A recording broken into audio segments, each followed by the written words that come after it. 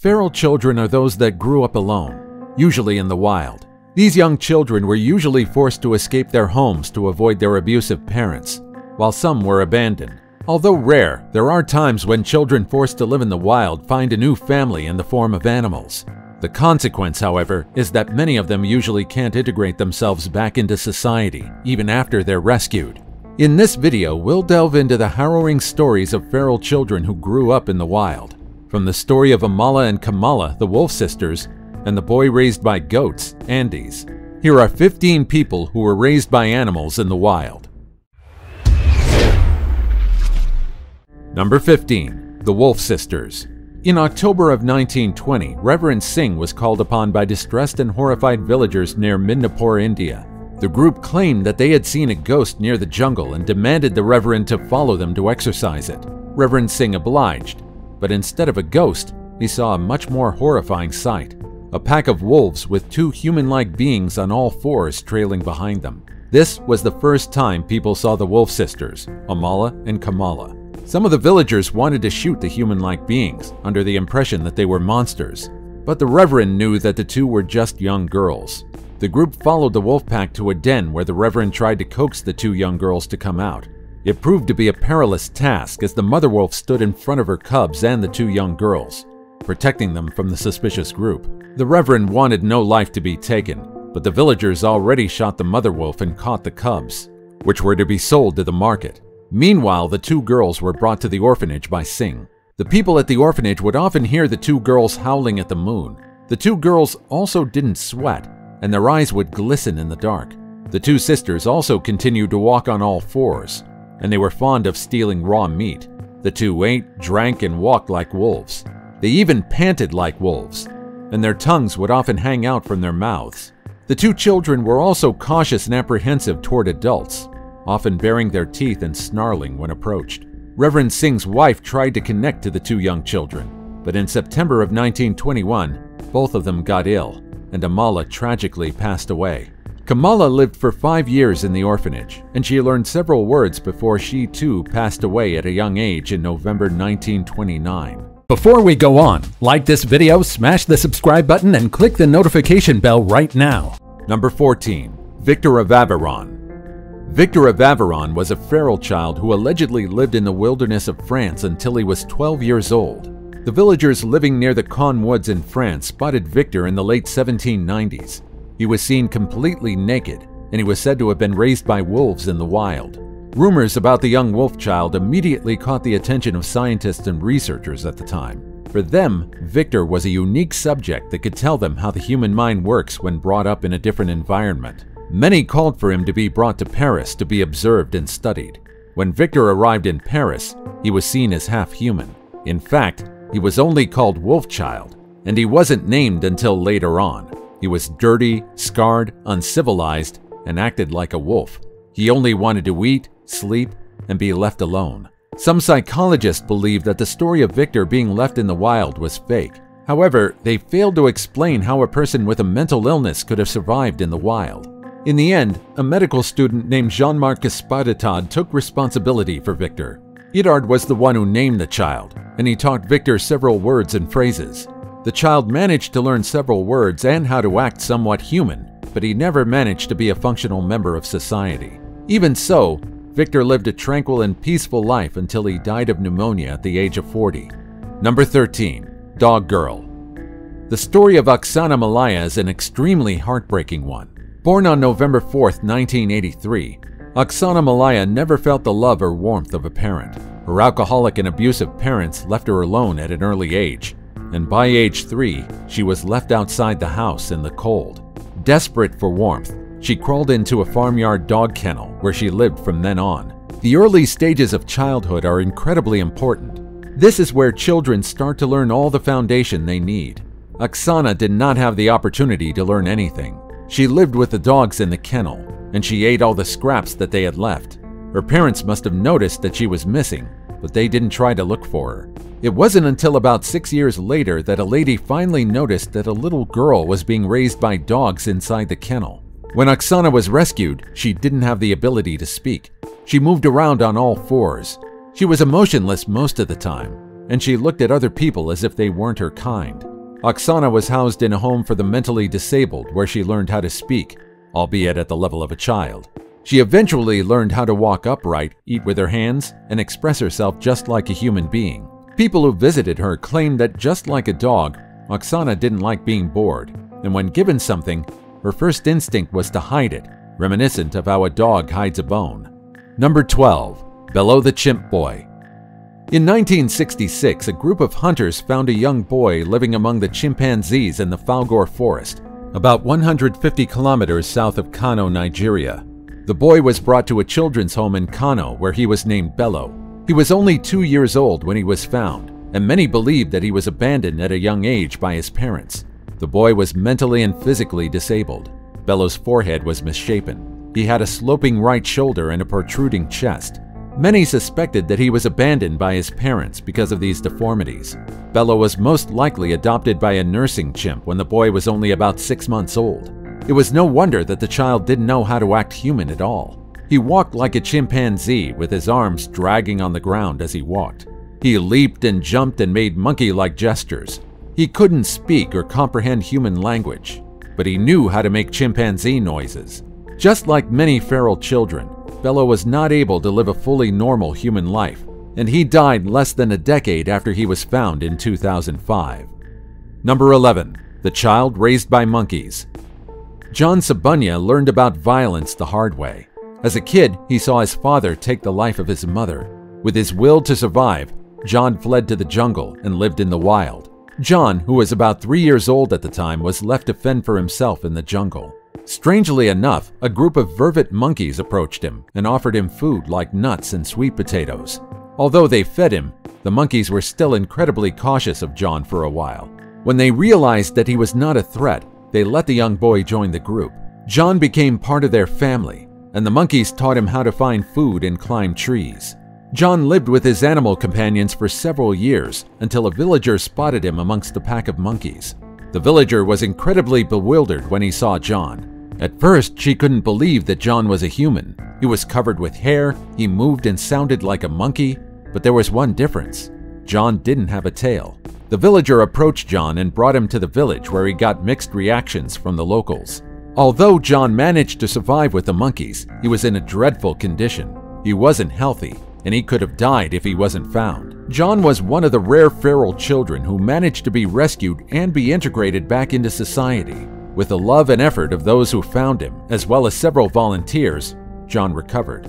He learned basic human concepts and learned how to slowly live with humans again. When John was interviewed, he expressed his gratitude with little difficulty. He claimed that he was incredibly thankful for the monkeys, and if it weren't for them, he wouldn't have lived to experience the love of other humans. Number 10. The Feral Boy. The story of Dina Sanachar, the feral boy, is similar to the story of Kamala and Amala. Just like the two children, he was found by hunters in the wilderness of India, trailing along a pack of wolves as if he were a part of it. The hunters decided to rescue him and bring him to a missionary living in India. Although the hunters gave him the name Dina, he was rarely addressed as such. Instead, he was called the Wolf Boy, which many believed was fitting due to his wild and wolf-like behavior. Dina walked on all fours, only ate raw meat, and liked gnawing on bones. For a long time, Dina couldn't understand humans, and he was also clueless as to what human emotion or speech was. But the longer he stayed at the orphanage, the more he learned. As years passed by, he learned how to walk, stand upright, and he also learned how to dress. Number 9. Saved by Cats. It's sometimes hard to believe that animals would care for a human baby that they've never even seen before. And yet, from time to time, it happens. In 2008, news about a 1-year-old Argentine baby boy shocked many across the world. The boy was spotted by police officers in the street surrounded by cats. The boy, for some reason, was left alone in the cold. If it weren't for the cats that snuggled up to the boy, the child would have froze to death. But aside from keeping him warm, the cats also groomed and fed him. The cats also defended the young boy from anyone whom the felines perceived as evil. In fact, the police claimed that the cats tried to intimidate them when they tried to rescue the boy.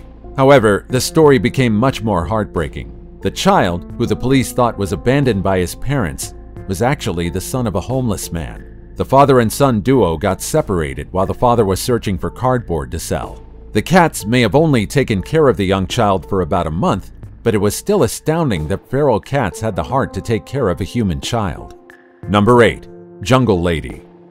In 2012, a woman who was reported to be missing for almost 4 decades was finally found. Chady was only 4 years old when she vanished from her village in Seha, the southern region of Mizoram near Myanmar. Before she was found, several people reported that they spotted a wild woman in the jungle, and many believed that the place was haunted.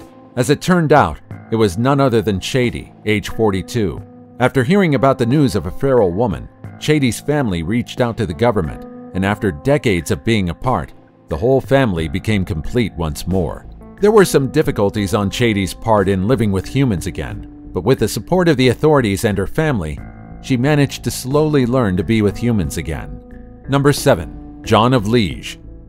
The story of John of Liege was among the first recorded instances of a feral child written in English. The life of John was recounted by scientist and philosopher Sir Kenelm Digby. John was forced to leave his home as a kid when soldiers ravaged the village he lived in. He fled along with his family, but John ran deeper into the woods and he got separated. He survived alone in the woods for years, surviving off of roots and fruits. But during one particularly harsh winter, John was forced to find a different place to stay. It was then that he found a nearby farm where he snuggled with the farm animals for warmth. He used the animal shed as shelter during particularly freezing nights, and John went unnoticed for a while, until several villagers finally noticed the strange creature who entered the shed during dusk. The villagers thought that John was a beast. They laid traps to catch him, and when they did, they were horrified. Instead of an animal, they found a human. They found a young man who did not know anything about being human. He wore no clothes, he didn't speak, and he was unsure of how to react to other human beings. Much to everyone's surprise, after John was rescued, he slowly began to learn how to be human again. Unlike other feral children, John spent his formative years with his parents, which may have been the reason why it was easy for him to learn how to be human again after living in the wild for several years. Number 6. Wolf Girl of Devil's River.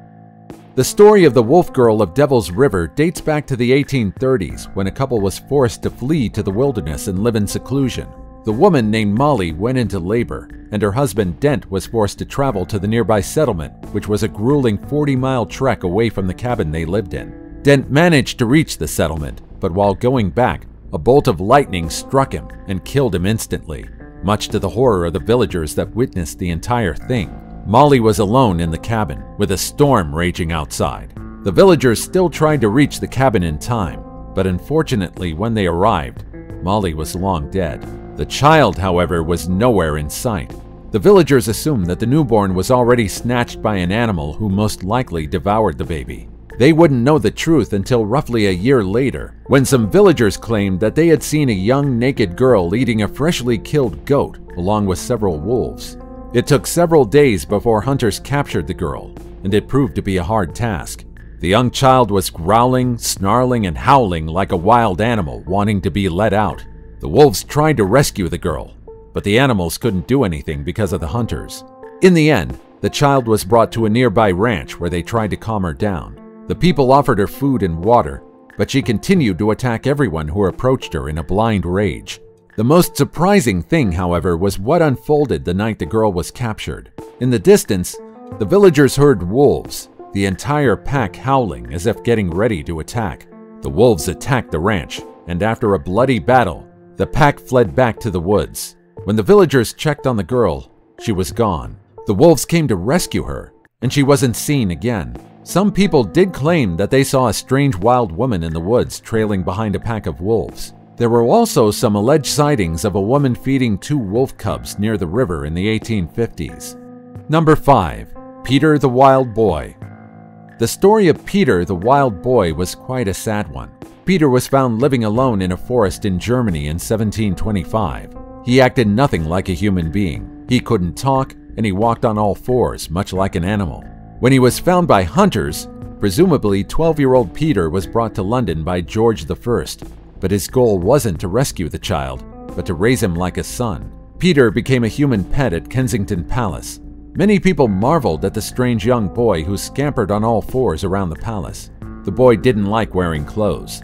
He also couldn't speak, and teaching him anything was hopeless. He was seen not as a young child, barely the age of 10, but as a strange spectacle. Many like to speculate what happened to the young boy in the woods. Was he raised by wolves, bears, or different animals? Peter's case became quite the sensation. The time he was discovered was considered the Age of Enlightenment. Many used Peter to ponder what it meant to be human. However, the saddening thing about Peter's story has only been discovered recently. After analyzing paintings of him, researchers hypothesized that there's a strong chance that Peter suffered from a disease known as Pitt-Hopkins.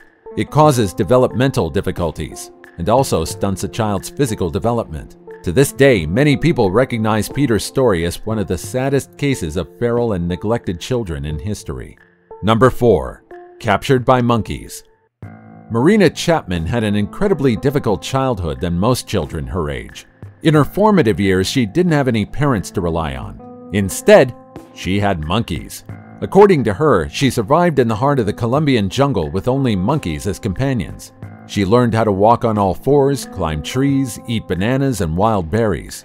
Marina claimed that she was kidnapped by 2 adults when she was about 5 years old. Strangely enough, the 2 adults merely dropped her in the nearby jungle where she met the monkeys who raised her. One of the most amazing memories she shared was when an elder monkey allegedly saved her from dying. After eating some pteramine, she suffered from food poisoning, and she thought she was going to die. And at that moment, an elderly monkey guided her to muddy water. Marina drank some, and after vomiting, the pain she felt subsided, and she recovered. With how unbelievable her story is, many people are skeptical of her tale. However, Marina is content with sharing her experience. She claimed that no matter what, she would be forever thankful to the capuchin monkeys who saved her from dying in the jungle. Number 3. Ostrich Boy. Hadara was a young child who was separated from his parents while the family was traveling through the Sahara Desert. He had no chance of surviving in the harsh desert on his own. But the young kid miraculously survived with the help of a herd of ostriches who took him in and treated him like family. Hadara was luckily rescued by humans after almost a decade. As amazing as it sounds, there are several claims that this story has no truth. What do you think? Is it really possible that a herd of ostriches took care of a young human child in the wild? Let me know what you think in the comments below. Number 2. Ivan Mishakov. Ivan Mishakov was a child who was unlike other feral children. In the mid-1990s, at the age of 3 or 4, Ivan made the decision to leave his home after being neglected by his alcoholic grandfather. The child preferred living on the street, along with a pack of stray dogs. The dogs, whom he named Jesse, Goga, Masha, and Seva, kept him warm and kept him safe while living in the streets. They all shared any food given to Ivan, and any scraps they found. The young boy treated the dogs as his family, and so did the dogs. He survived for about 2 years until the police finally took notice of him and tried to rescue him. His rescue proved to be a difficult feat for the authorities. The dogs were extremely protective of young Ivan, and even the child didn't know whether he wanted to leave his canine family. It wasn't until Ivan was 5 or 6 years old that he finally decided that he needed help. In the end, Ivan found a foster mother who took care of him, provided him education, and helped him get a full-time job. Number 1. Goat Boy. Little is known about Andes, the goat boy. All we know is that he was found in 1990 living in the mountains of Peru. The child, who was about 8 years old, lived among none other than goats. People claimed that they saw Andes walking on all fours. The child's hands and feet were covered with calluses, most likely due to walking on the rough trails of the mountain. The child managed to survive by following the goats.